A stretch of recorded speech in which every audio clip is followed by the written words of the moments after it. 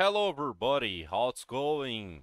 Today I will teaching you how to send a Word document from your laptop to your cell phone, okay?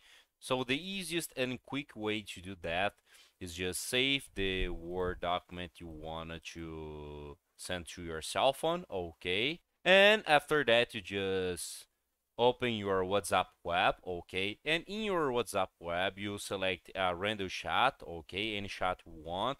You can create a group with yourself just to send that document, okay?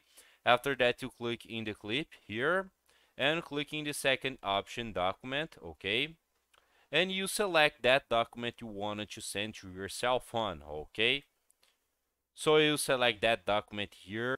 You can send a Word document, a PDF document, okay, any document you want. After that, you just click in the green arrow in the right and lower side of your screen.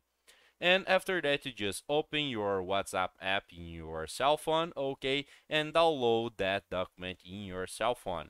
I hope I can help you with this video. If you like, don't forget to subscribe in our channel and hit the like button. See ya.